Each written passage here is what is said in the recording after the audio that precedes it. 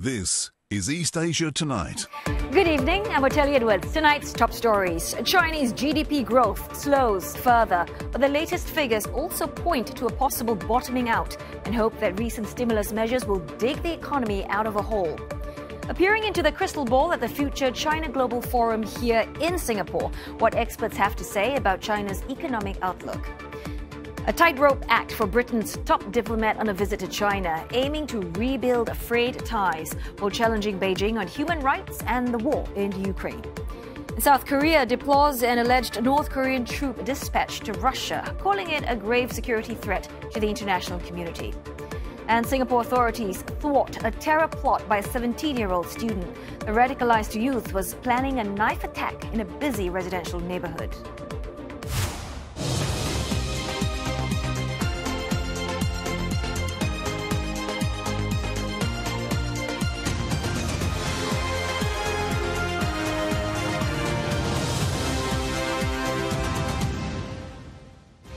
Ahead on East Asia Tonight, campaigning in full swing ahead of Japan's snap polls next week. We take a look at the process and at why the ruling LDP may be finding it harder to secure votes.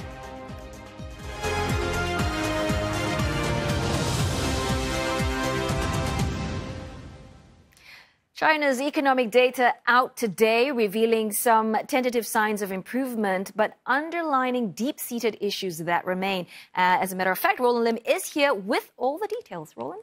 Thanks, Natalie.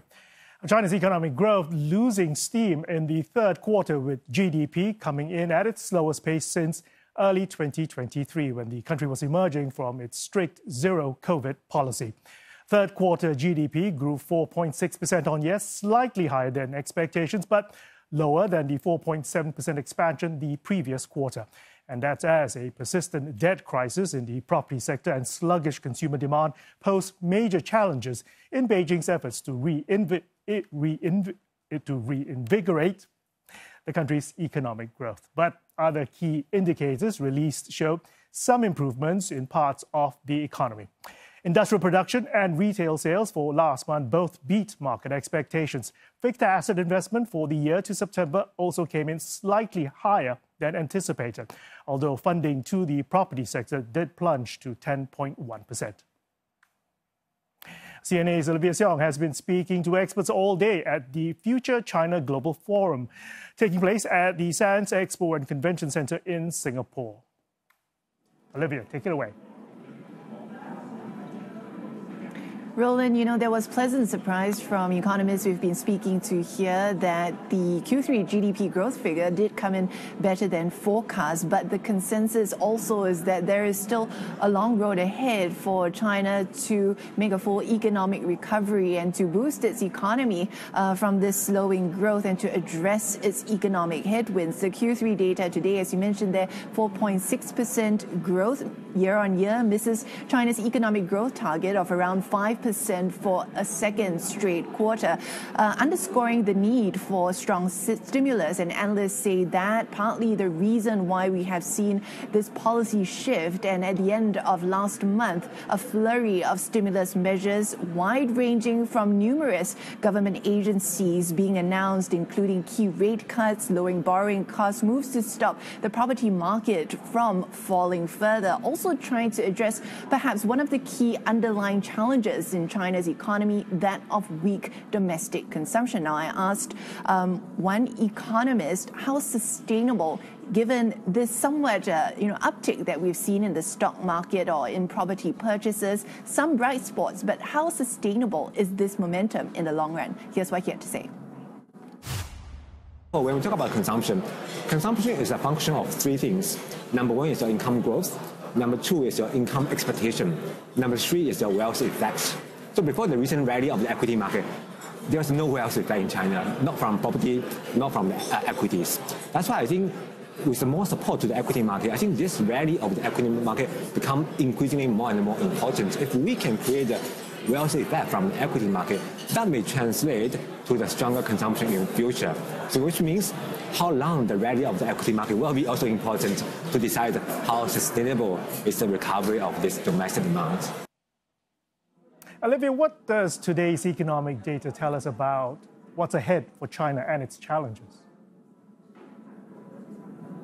Well, the expectation is that there are more policy moves to come. That is the signal that we are getting from Chinese authorities. And what economists have said about the current policy announcements that we have seen so far is that the signal is clear that there is going to be more stimulus. But what is lacking is the details. And one thing that we are looking out for this month is a scheduled meeting by China's top legislatures standing committee where changes to the central government's budget could be announced and any other further fiscal stimulus measures, if any, could be approved. Now, during the 2008 financial crisis, a 4 trillion yuan stimulus package was launched by China, which works out to about 10% of the country's GDP. And I did ask economists what figure we could be looking at this time round, but a former advisor to China's central bank, David Daokui-Li, what he told me is that this figure is not so important. One of the bigger policy measures that needs to happen, in his opinion, is to also address another concern of high local government debt. Here's what he had to say. The local governments normally spends around 41% of GDP. Whatever, either hiring employees or doing construction, 41%. By the way, consumers only spend about 38% of GDP. The number might be too inaccurate, too much. It's downward biased. Anyway, so local governments are now shrinking because they are pushed to pay back their debt. They have accumulated around, by my calculation, 100% GDP in the amount of local debt. They simply cannot service the debt, let alone paying back the debt. So local governments, in turn, are squeezing some of their employees, delaying their welfare or bonus payments, and squeezing their suppliers, delaying payments. So by my calculation, around 7 to 8%, may even be 10% of GDP is the amount of the delayed payment. So once that swap is done, this 10% of GDP will be gradually released to various suppliers. That is the single most important fiscal stimulus. By the way, this is not a fiscal deficit. This is an asset liability operation of the government. But beyond the final figure for fiscal stimulus that may be announced, what analysts are saying is that the implementation of these policy measures is far more important. During a panel that I moderated here at the forum, one economist stressed that the challenge will be balancing the short and long-term goals of China. He acknowledged that while some of these stimulus measures that we are seeing right now are coming a little bit late, there are only 3 more months till the end of the year for China to meet its economic growth target of around 5% growth. But he said that something close to 5% growth is still within reach with all these new measures that has been announced. But he also did say that China is unlikely to give up on some of the long-term structural changes that it's trying to make for its economy, even if it may cause them some pain in the meantime. Have a listen. I don't think the Chinese government is going to give up its long-term structural adjustment goals. Okay, for the housing sector, I think the adjustments has reached its end. Okay, so after 3 years of deleveraging in the sector, so we see the sales in the housing sector has been declined by how much? 60%, right? This year probably a little bit more. There is kind of overshooting in the sector. And look at last round, this round of the central bank's policy, and particularly today's announcement. You see that the housing sector is come back to normality. Okay. On the demand side, only 3 cities still have restrictions on purchase. On the supply side, I think basically the central bank policy just lifts all the restrictions on lending. I think that's good, right? And that means the whole sector has come back to normality. probably we are not going to see housing prices to go up really quickly, but I now feel more confident that this sector is going to stabilize. Olivia, we appreciate those updates. That was Olivia Seong reporting live from the Future China Global Forum in Singapore. We'll be back with her a little later on at the event to discuss China's ambitions to lead in artificial intelligence. Singapore's Deputy Prime Minister Heng Swee Keat was among the speakers at the Future China Global Forum. He says in order for China and other economies to grow, they must make structural adjustments to build new sources of competitive advantage. He adds that China would embark on difficult changes and regain its path to growth.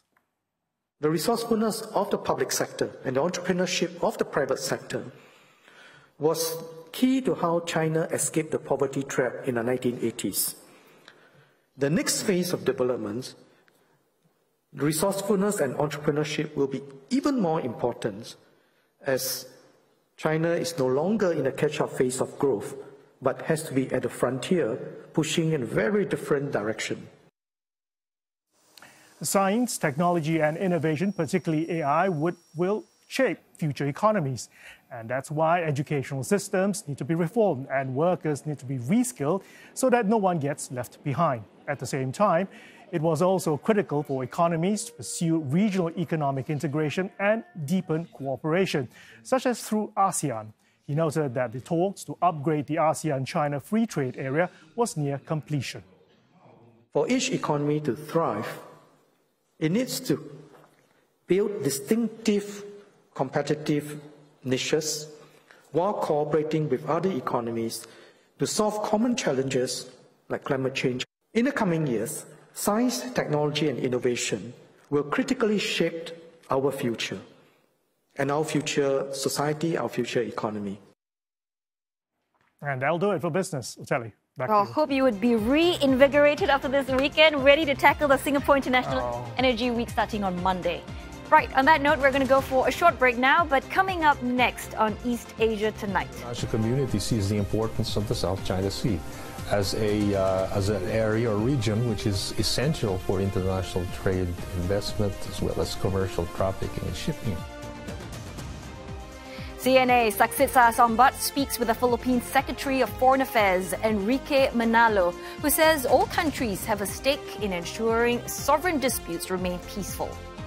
And the US and China boosting anti-smuggling measures as Washington deports a second flight of Chinese migrants.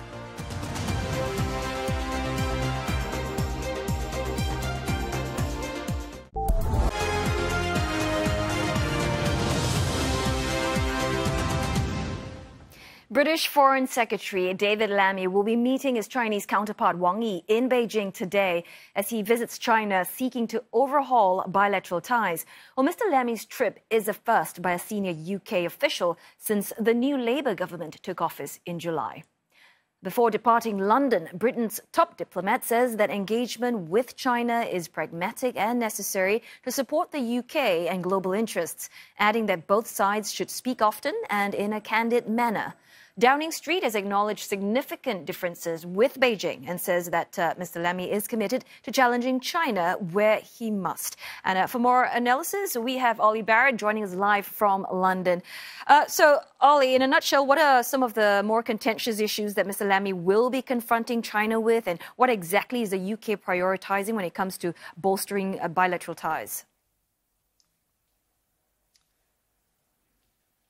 Well, I tell you, I think the UK is prioritising trying to be, you used the word, pragmatic in its relationship with China. Indeed, in the two press releases we've had from the UK Foreign Office about the trip so far, and they are quite short press releases, I have counted around 9 mentions of that word, pragmatic. It illustrates that they are trying to tread a difficult line between prioritising boosting trade ties with China so that economic growth can be boosted here in the UK, but also other issues in which they feel they can cooperate, such as climate change, for example, and progress towards net zero, and then those listed challenges that David Lammy has set out and that some other UK parliamentarians have urged him to address while he is in Beijing. I mean, David Lammy himself talks about the Russian invasion of Ukraine. He talks about other foreign policy challenges around Taiwan as well. He talks about human rights and democracy,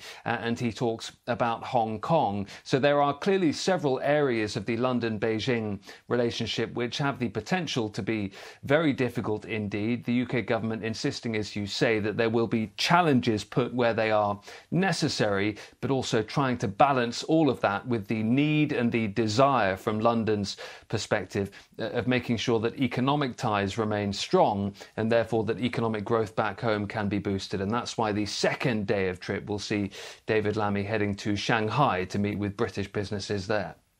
And Ollie, I mean, let's talk about the timing and why now? You know, after years of strained relations, that the UK is trying to mend relations now.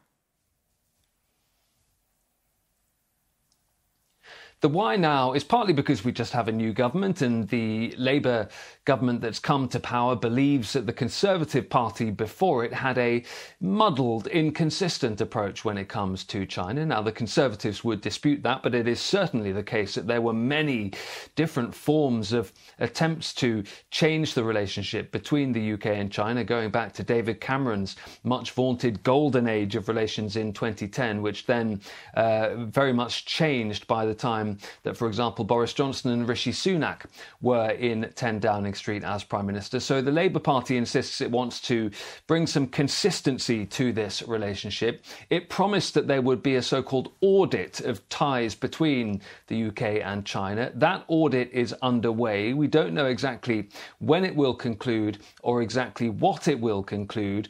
But the other part of the answer to your question about why now comes back to that issue of economic growth. We have a budget approaching here in the UK at the end of the month, the first for this new government. The new government insists that economic growth is one of its major priorities, and it sees China as crucial to that.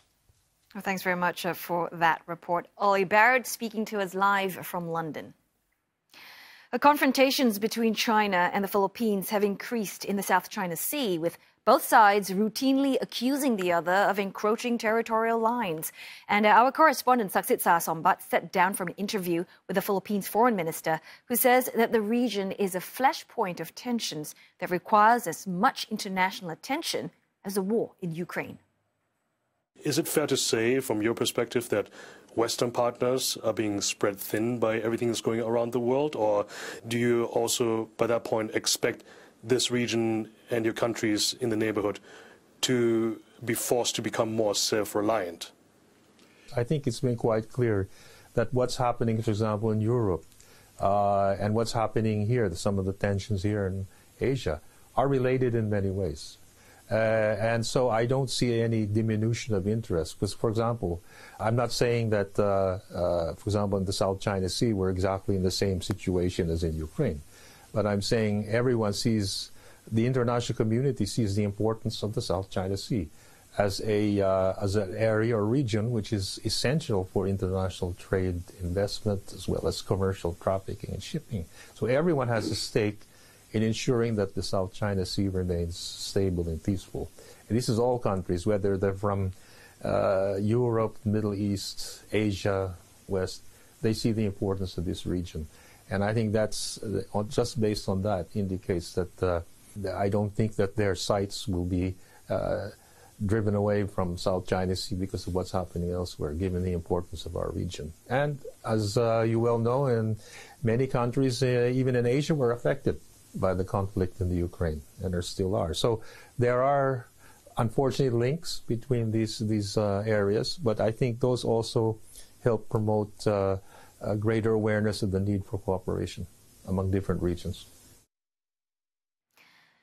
And for more on what the Philippines plans to do to ensure a rules-based order in the South China Sea, tune in to Asia Tonight for the rest of the interview. The US and China are beefing up anti-smuggling measures. Washington says it sent a second flight of migrants back to China for repatriation. Now, this is the second time this year the Department of Homeland Security sent Chinese citizens away. Well, back in July, more than 100 were repatriated, the first such flight since 2018. Border officials say more than 21,000 Chinese citizens were apprehended in the border with Mexico from January to August alone.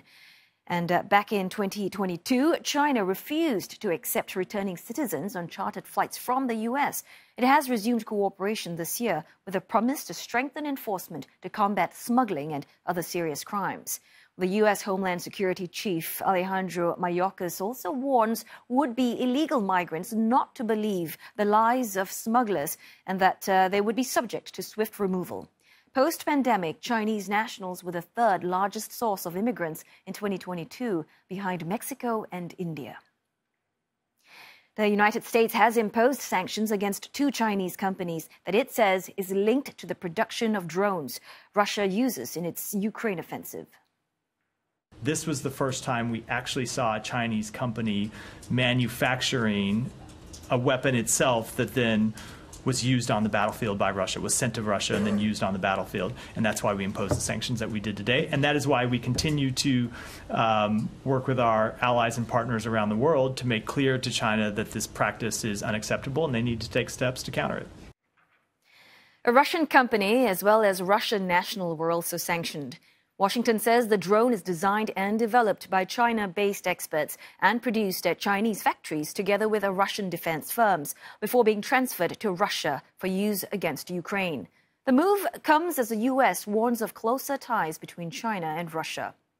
Meantime, China has hit back at the sanctions, criticizing it as illegal and unjustifiable. It argues that the country handles the export of military products responsibly and strictly controls the export of dual-use articles, which include drones for civilian use. South Korea is alleging that North Korea has been sending troops to Russia to aid its war against Ukraine. Seoul says this represents a grave threat to the world and vows to respond with all means available. This follows an unscheduled meeting between South Korean President Yoon Suk-yeol and top security officials to discuss the development. A Yonhap news agency, quoting Seoul's spy agency, says 12,000 North Korean troops, including a special forces unit, were dispatched to Russia. The South Korean presidential office earlier said that the move is being closely monitored with allies, but it did not provide any evidence to back the deployment claim. Ukrainian President Volodymyr Zelensky on Thursday also made a similar assertion, citing Kyiv's own intel. But NATO's chief Mark Rutte said that there was no proof of Pyongyang's presence at the moment. These latest claims add to repeated accusations by Seoul and Washington that North Korea has been supplying weaponry to Russia. Both Moscow and Pyongyang have denied that any arms transfers took place. A North Korean leader, Kim Jong-un, has called the blowing up of road and rail links to the south as marking the end of what he called an evil relationship. Speaking for the first time about Tuesday's detonation, Mr. Kim said the evil relations with the south lasted century after century, adding that the blocking of roads completely removes the unreasonable idea of reunification. State media reports that Mr. Kim made those comments during a visit to an army unit headquarters. The North Korean leader referred to South Korea as a hostile country, a term that KCNA reported yesterday that is now also being used to define the South in North Korea's constitution. Mr. Kim also discussed the changing relationship between Seoul and Washington and called for a strong North Korean nuclear deterrent. Well, another break is up next, but coming up in East Asia tonight, a potential turning point in a war in Gaza after Israel kills Hamas chief Yahya Sinwar.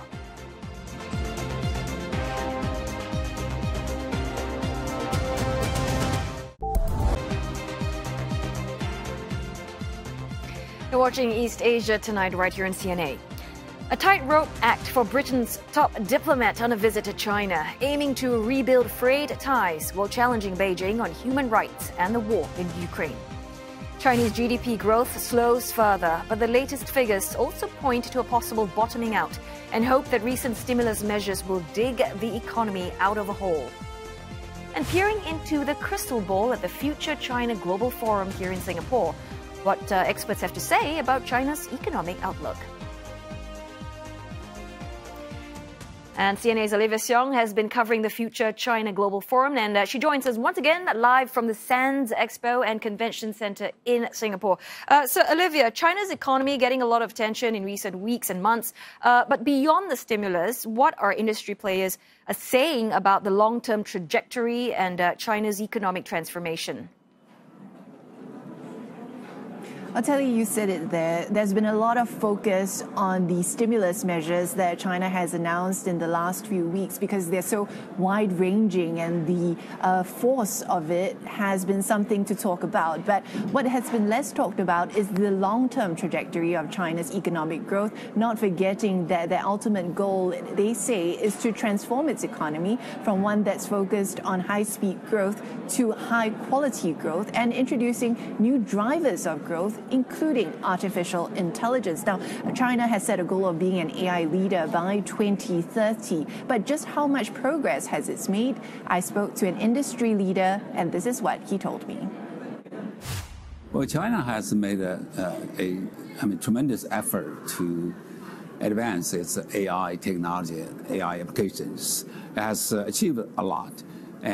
But in this wave of AI, and especially when it comes to large language models, or multimodality models, it's very clear there is one leader, which is represented by OpenAI and Google and Anthropic. This is the U.S. Definitely is in the leading position. In terms of fundamental breakthroughs, in terms of where the direction should be and where the efforts should be put in, I would say China is still a follower. And that's, does not mean that China is not leading in many areas in AI. Actually, when it comes to application, I think China has tremendous advantage, especially if you look at what happened in the last 15 years in mobile internet, and you look at the progress that in various companies like ByteDance, like Baidu, like Alibaba have made in the AI application area. China has a very good foundation. Frontier research in AI, there is a long way to go. The good news is the government realized the problem. The government has been putting a lot of funding into it. But this is a long-term effort. It has a lot to do with the education system, a lot to do with the composition of the talent, and has a lot to do with how do we encourage private sectors to invest more. Honestly, I feel that it is the private sector, these internet companies, they should be the leader in pushing the frontiers, and in not only in application but also in fundamental research. The fact is, if you look at the best AI models came out from various organizations, definitely it's the one that come from the private sectors. Either it's the Kimi from the startup out of Tsinghua University and Beijing Academy of AI, or it's the Kai-Fu Lee's new company, or big internet platform companies like Alibaba and ByteDance. They are the front runners, and they have put in a lot of funding, and they have recruited the best people. But how much of China's efforts or its progress is being hampered by the ongoing tech race with the U.S.? Well, if there is anything, the competition actually will make people working harder and have a sense of urgency. I think if there is one thing China has to improve, that is how in the current geopolitical situation, how to continue to cooperate with international community, with researchers, outside of China, and China should continue to be open and to encourage its researchers to go out, to encourage its students to go out to work in the West countries. Of course, this is not a technical issue; it's more a geopolitical issue. But China has a lot to do. Yeah. One of the key areas that you have been working on is artificial intelligence, safety and governance. Right. Is this an area that you see potential further collaboration between big powers like China or even other countries as well? AI safety is not a issue for any single country. It's an issue we human race face, and I have been working in this field in the last 18 months. I'm glad to see more and more scientists, the policymakers realize this issue, realize this potential risk. This is not a risk we used to talk about, like disinformation, like deep fake. Mm-hmm. This is existential risk for human race. Now, there's also recognition that as China undergoes this economic transformation and introduces new sectors and drivers of growth, that there will be some pain that it has to go through. And we know that unemployment and jobs continue to be a persistent issue that the government has tried to tackle. And so there'll certainly be a lot to look out for in the months and years ahead as China tries to address its short and long-term structural issues. Ateli. I know it's been a long day for you, Olivia. I'm going to let you go. Thanks so very much. Olivia Seong at the Future China Global Forum in Singapore. Singapore authorities have foiled plans by a 17-year-old student to mount a terror attack in a busy residential neighborhood. Well, he was arrested in August, just weeks before executing a plan to kill non-Muslim males. The radicalized youth was placed under a 2-year detention order in September, and he was a staunch Islamic State supporter. Now, this is where the teen planned to carry out a knife attack, a high-traffic open space in Tampines within walking distance of his home. In June, he toured the route he would take for the attack, and he was first exposed to the teachings of foreign radical preachers in August 2023 while searching for religious knowledge online. By January this year, he aspired to die as a martyr while fighting for Islamic State, pledging his allegiance to the terrorist group in May. He was prepared to travel to Syria to fight with ISIS. But then he faced difficulties in getting there. So he then changed. He decided to do the attack in Singapore. He basically wanted to obey ISIS's call to kill non-Muslims wherever they are. And this boy, he had made extensive plans, preparations, and he was determined to carry out his attack in Singapore. The youth also shared radical materials promoting armed jihad online, including chants by IS. Investigations show that he was a lone wolf and did not succeed in radicalizing those around him. His family and friends were also unaware of his plans, though they had advised him against watching videos of foreign preachers. In this case, the young boy's parents noticed that he was watching videos by foreign preachers. They advised him not to watch those videos. And when he did not listen, an option would have been to alert the authorities. So it really would be good if family members and friends reported to the authorities quickly if they suspect that someone they know is being radicalized.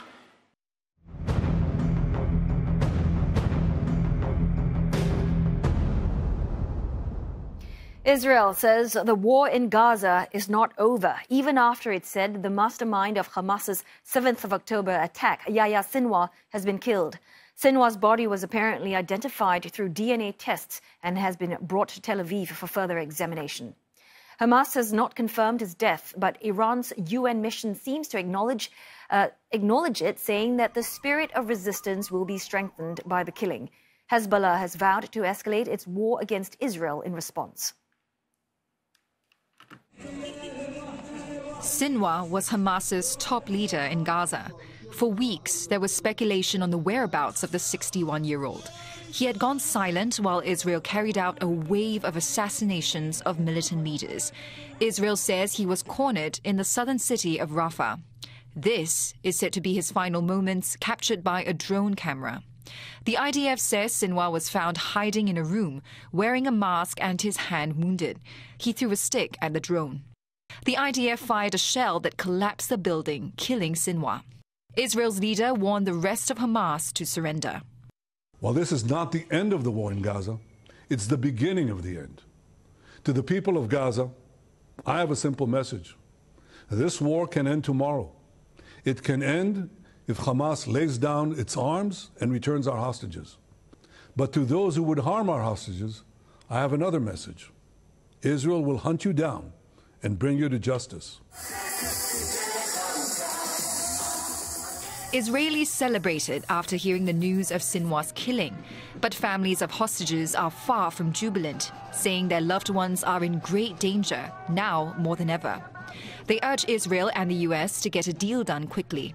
They might murder them or do something because of the murder of Sinwar, and that's the thing that I'm afraid of. Gazans devastated by more than a year of Israeli attacks say the killing of Sinwar will not end the war. هذه مقاومة لا تزول بزوال الرجال، واغتيال السنوار لن يفضي إلى توقف المقاومة أو إلى تنازل أو استسلام المقاومة ورفع الراية البيضاء. اغتيل قبل ذلك. The US called Sinwar the chief obstacle to ceasefire talks. Question is, will his absence make reaching a deal any easier? Well, analysts are weighing in on whether the death of Yahya Sinwar could mark a turning point in the war in Gaza. The equivalent of the US killing of Osama bin Laden. Sinwar having been the mastermind of 10/7, this closes the chapter on him. It's very unlikely that Sinwar's assassination in and of itself will see an end to hostilities. He is the man, Yahya Sinwar, almost single-handedly, who planned, orchestrated the 7th of October attack on Israel. He planned for Iran and for all of Iran's long arms, meaning the proxies, Hezbollah, and the militias that Iran funds and trains in Syria and in Iraq, to join the fight and try to eliminate the state of Israel off the map. The reality is, without Sinwar in place, I think Hamas is probably more interested in a hostage deal. He was the person that was really keeping things together, even as much of the group has said they really are exhausted, they need time to stop, they would rather have some sort of deal. That opportunity may now begin, and so Sinwar having been the mastermind of 10/7, this closes the chapter on him, but as you heard from Netanyahu, it may not quite close the chapter on military operations in Gaza. Well, Yahya Sinwar was part of an organization that more or less sees its leadership decimated and killed. It was almost part of its career ladder. The idea that Hamas leadership is assassinated by Israel is part of what they do. It's what they experience, and they have built-in mechanisms, including in their Politburo, their governing body, to replace these leaders quickly. So Sinwar's death in and of itself doesn't cripple the organization. It doesn't change its immediate capabilities. It does create a succession question, and the succession question will give us some answers as to what the organization as a whole would like to do in the future. Coming up next on East Asia Tonight. Election campaigning in full swing in Japan ahead of next week's snap polls. The ruling party is fielding more than 300 candidates, but 9 members tainted by a slush fund scandal are not among them. Plus, counting down to the U.S. presidential election, we look at the crucial swing state of Georgia and where the race between Kamala Harris and Donald Trump stands.